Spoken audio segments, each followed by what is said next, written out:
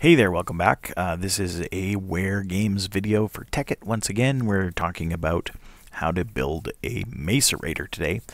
So this is part of a series where we're looking at building an energy condenser loop to create all kinds of energy for your Tekkit world.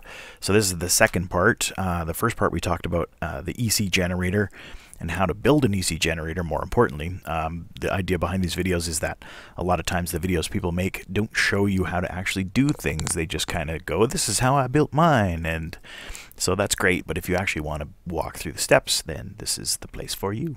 So, here we go. So this is my little factory. You can see I got kind of cool lights and everything all over the place. So last time we worked on building the EC generator, and it's one of the two main components. The other main component is the Macerator, which is one of the machines in Tekkit, of course. So to build that, we need all kinds of fun stuff. So we need flint. We need some cobblestone. We're going to need a machine block. And we're going to need a circuit. Now, the fun part is that some of these things are easy to find and to get, of course. The flint is easy to get. The cobblestone is easy to get. The flint, of course, comes from gravel when you mine it. Cobblestone is everywhere. If you don't know how to find cobblestone, you might want to pick a new game. I don't know. I'm just kidding. And then the refined iron, if you haven't done this yet before, is just basically created by putting some iron in a furnace. You put an iron block in a furnace, and we've got some charcoal here that we made last time, so we could just use that. And so once you're further in the game, a lot of these things can be created in your energy condensers. Refined iron can't. It's always got to be made. You can see there's no EMC value in the number there. See, this one has the EMC of 256. So basically, if we create 8 blocks of refined iron. I put 10 in there, but we only need 8. We can then create a machine block. And really, it's just a block of refined iron. So we will walk you through this. It's a little bit slow, but that's what it takes.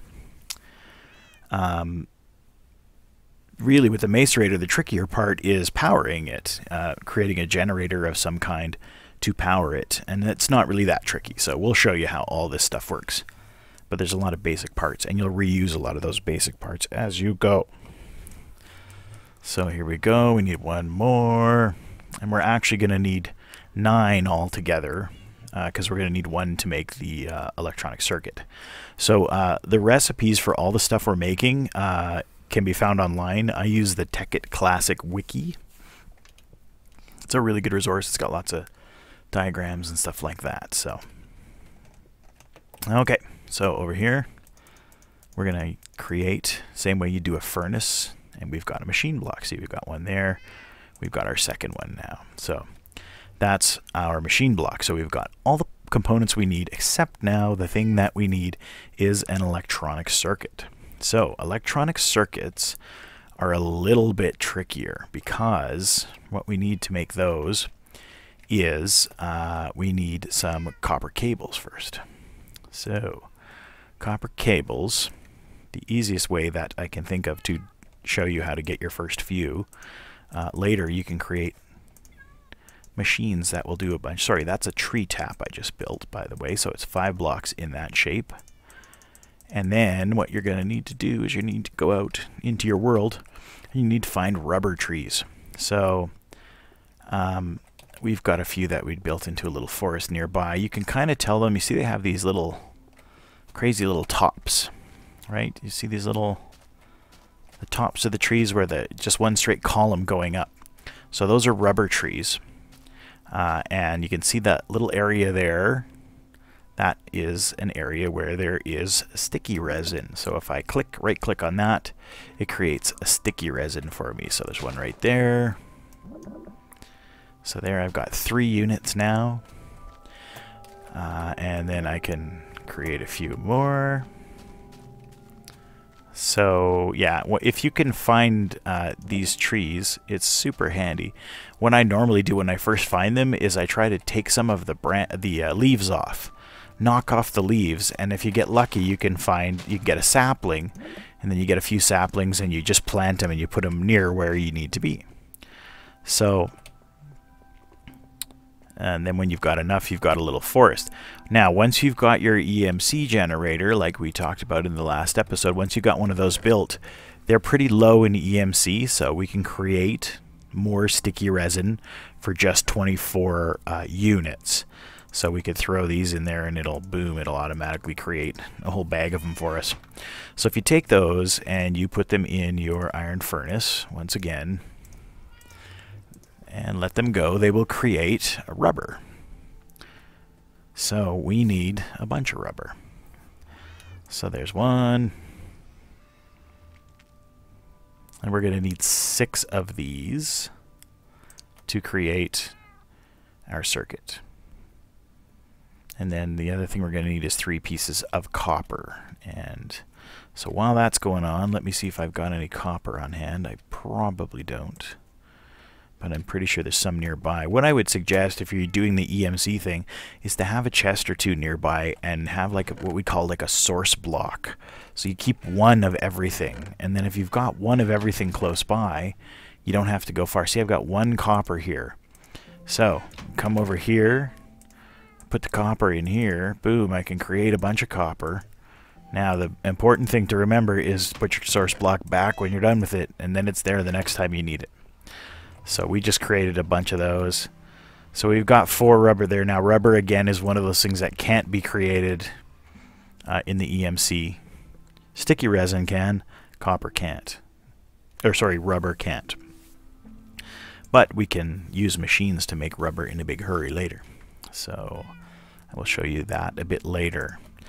Okay, so we've got 6, and again, you can find all these recipes, but this one's pretty simple. 3 of those, and it's created 6 copper cables for us. Okay, so now we've got that. We've got our refined iron, and we need a bit of redstone. I think we need 2 redstone. I've got 1, so we can create more if we need. And so there you go. We'll just create some redstone. We only need 2, so and then we take 1 refined iron, we put it in the middle, we put like that, and then 1, 2, 3, 4, 5, and 6, and there you go. We've got our electronic circuit. So we take our machine block that we made earlier, we take our cobblestone, our 3 pieces of flint, and our electronic circuit, and there we have a macerator. So we've created our macerator. Now the problem that we're going to have right away is that we can't power our macerator yet. So to power our macerator, we need to build a generator of some kind. And to start with, it's probably easiest to just build a straight up generator that you can power with coal. So for that, you're going to need another machine block. So 8 more iron ingots turned into refined iron, turned into a machine block. We just did that. That should be pretty easy. You need a furnace, just a cobblestone furnace. Again, I hope you know how to make those. And then the third thing that we need is a little bit trickier, and that's the RE battery. And to make that, we need tin. So I've got some tin ore here. I don't have a block of tin there. Should have tin everywhere. So I'm just going to go and grab a piece of tin. So of course you would just go mining, you would get some tin, and then you would have a piece of tin. Do we have a piece of tin anywhere here? I'm not too concerned if I can't find a piece. I've got machines all over the place here that have loads of everything in them. Although I'm a little sad that I don't just have one that I can show you. So, okay, so we're going to go over to the big machines and we'll get a piece of tin. I've turned all these things off for the time being. One of the later videos will show you how all this stuff works. So I have machines that basically do all the stuff that we're talking about doing here. So here you go. Here's this is an energy condenser, and it's full, literally full of tin right now. So we're going to grab a few units of tin. The hazards of factories there. Okay, so we've got our tin, we've got some redstone, and the other thing we need is actually more copper cable. So I have a bunch of them made already, and we did kind of just walk through making some, so I won't make you walk through that again, but maybe when you're getting that first bit of resin, you get a little bit more. So you really need only one of them for this. And then 2 pieces of redstone down the middle, and then tin on either side, and that makes an RE battery. So if we put our RE battery there, we put our furnace there, and our machine block in the middle, and that creates a generator. Now the other thing is, you're going to need a couple pieces of copper cable to power.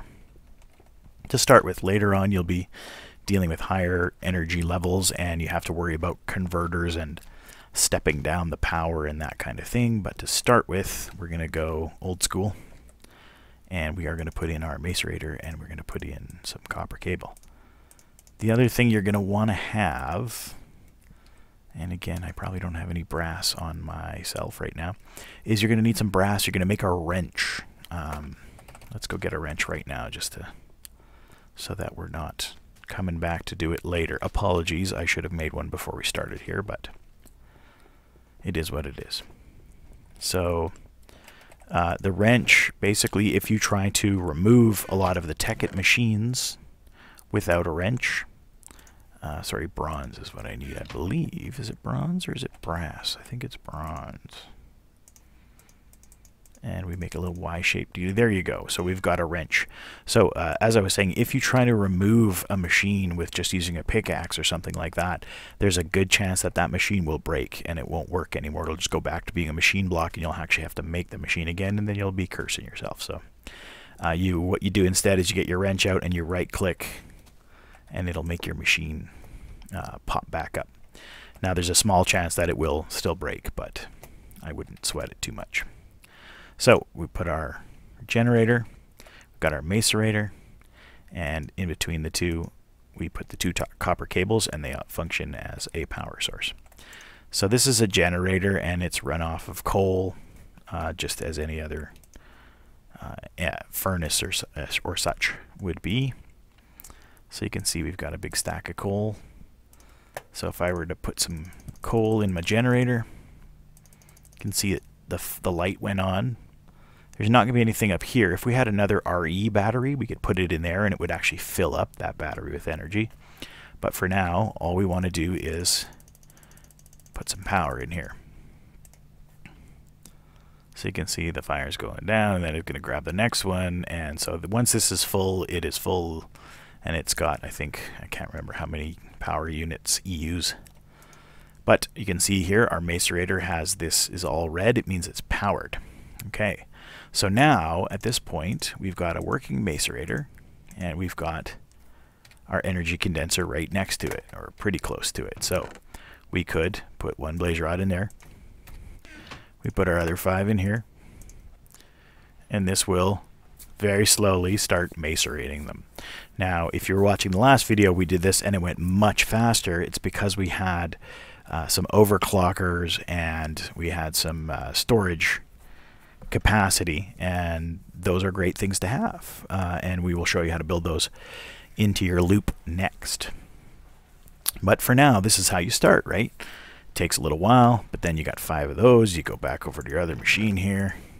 You pop 5 of those in. Now you got 2 of these, right? You bring these back over here.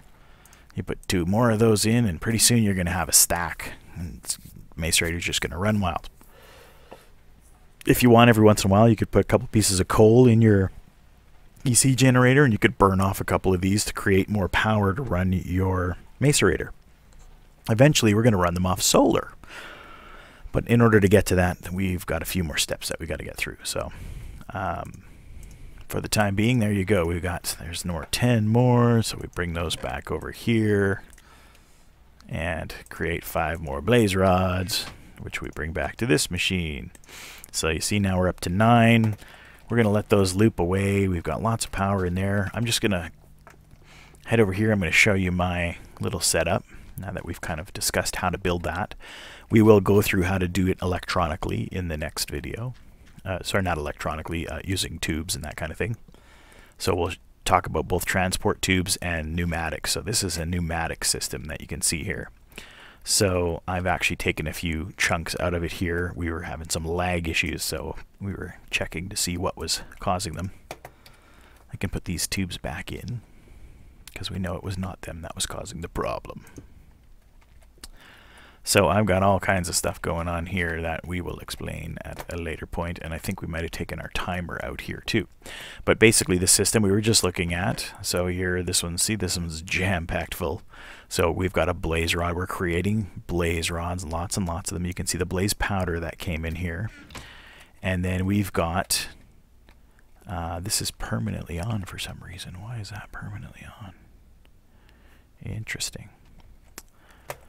We've got a filter. This is called a filter. So, and it's told that it can only use blaze rods to take 64 blaze rods at a time.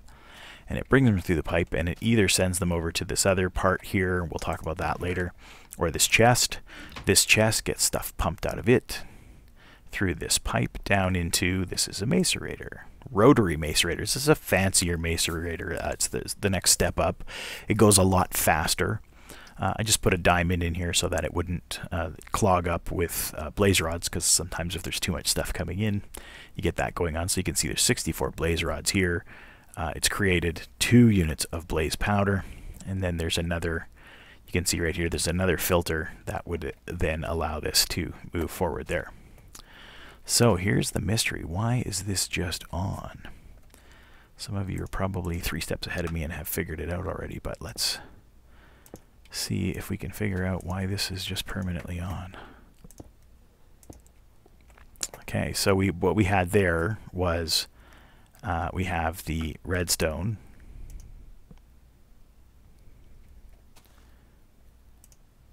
And it should be at 2-second time intervals, so you should see this pumping every time. But for some reason it's not. It's just staying on. That's interesting. I'm not sure why that is. So, where did my timer run off to? Things are being a little wonky here, hey? Things are just kind of disappearing on me. Here's my timer. Oh, it's because I have the black hole ring. That's why. I had a black hole ring, a black hole band inside of my alchemy bag, so anything that pops up, it automatically throws that into that bag, so things just look like they were disappearing on us there. So now you can see there it's giving it a pulse, so that pulse fires that filter. See, as soon as I put it there, it made it permanent. That's interesting. Is it because of the glowstone? I don't know. Maybe, but we're going to get rid of that glowstone just in case. I don't think so. And so I will show you here what's going on. Yeah, maybe it was the glowstone. Okay, so this was running over to here.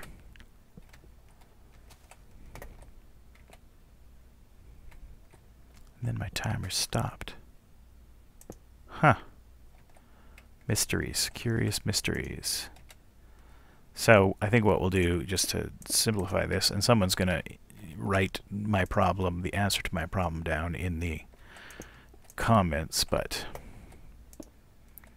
so what I can do is I could just create 2 separate filters to, or not filters, but put a timer in here. That'll just fire that guy every time he goes around. It'll fire that when it needs to be fired, which it doesn't right now. This one is now firing because of that, so you can see these are our blaze powder getting pushed forward in here, and you can see it's now creating a bunch of those every time when some come in. And it's actually pumping them out faster than it's getting them. This machine is getting filled up right now with blaze powders. I've actually disabled this machine here. I'll show you what that does at a later time.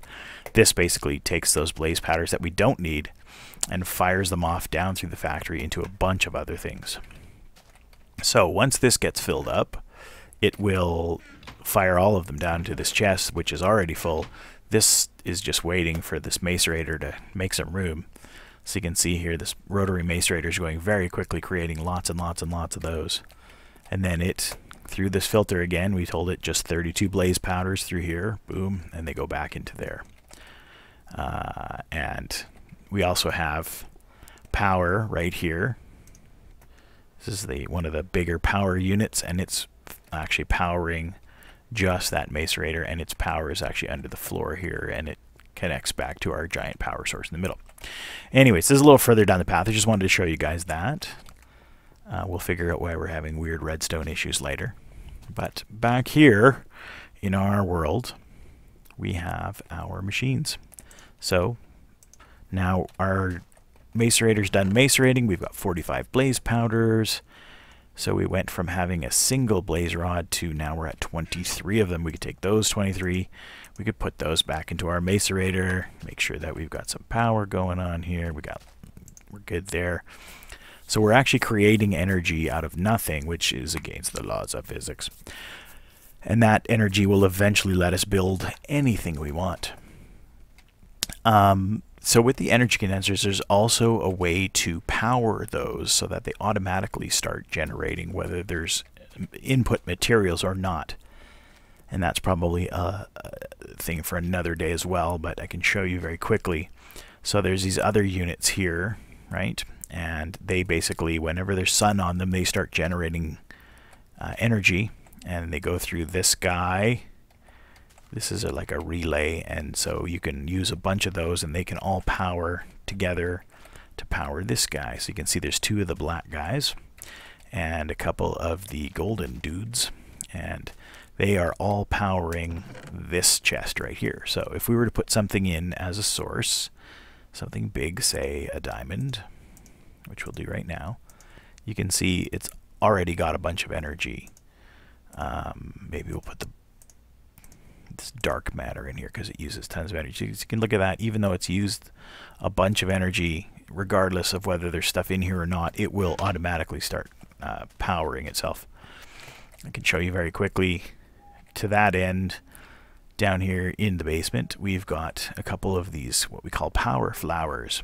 So there's an energy condenser right in the middle of those, and it's told to create blaze rods. And so as it creates blaze rods, it's spitting them out. Okay, there's filters on top of those, and it basically fires those back upstairs. So we can follow those back up. Goes past this floor, back up to this floor. And right now, again, this piece was taken out of the puzzle, so it creates this machine is a sorting machine, so it's got blaze rods. So this thing is just taking the blaze rods, turning them into blaze powders. Those blaze powders get sent through our machine system to wherever they're needed to fire these machines. So if this machine needed some more energy to create the wood planks that it's creating, then it would get some. So for instance, if we actually literally just took some of these blaze powders out, oh, sorry, of course it's filled because there's so much energy in that one. But see how they all tried to come over here right away? Okay. If they can't find anywhere to go, they'll go back. They'll bounce back into the machine, or they'll bounce back through the system to one of my other places. And we can talk about the giant factories and everything it does another time. Anyways, we've probably gone on long enough for part 2 here. So part 2 is creating a manual blaze rod loop. As I said before, you can also do this with bone meal and bones. It'll do the same thing. So we've got 45. We're going to get to the point where we're going to have to start emptying this thing out because it'll get to be full stacks. So this is the 45 we started with, and we created, what was it, 22 of those. And the 22, we still have half of the 22 that we created there. Again, with this system, you're going to have to watch your generator and make sure that you're giving it more coal from time to time to keep powering it. And so I think in the next chapter what we'll do is we'll talk about how to create one of those little loops like I just showed you. Maybe we'll do one with transport pipes first, and then after that we can work on pneumatic pipes. The pneumatic pipes need a whole different system of energy to create them, alloy furnaces and things like that. So it's a bit much. I get why people don't want to show you all the steps. If you did enjoy the video, if you're having fun watching these, if you're learning from them, that's awesome. We would love to hear from you. Any kind of comments are really appreciated, or a like or a subscribe, and hopefully this has helped you out and shows you what you need to do to create some energy to get going with your Tekkit dreams. Thanks very much for watching. This has been Dave from Ware Games, and have a great day. Bye.